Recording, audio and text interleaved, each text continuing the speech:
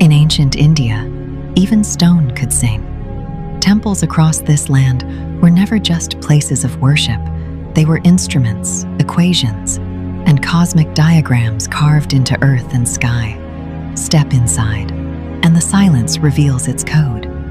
Pillars echo harmonic ratios, pathways curve in Fibonacci arcs, and the sanctum rises with the precision of pi. Every stone carries an intelligence of design that modern engineering still marvels at. Chants rise, and the air turns alive. Sound traveling through pillars, walls, and floors, as if the whole structure is tuned to a hidden frequency. Look up, and geometry reveals itself. Lotuses unfolding in stone, mandalas etched in shadow, patterns that echo the same logic found in stars, waves, and breath. The ancients didn't need modern instruments. They built their own, using mathematics, sound, and light. Temples tuned to the rhythm of the earth, reminding us that long before we defined science, we were already living it and building it to sing.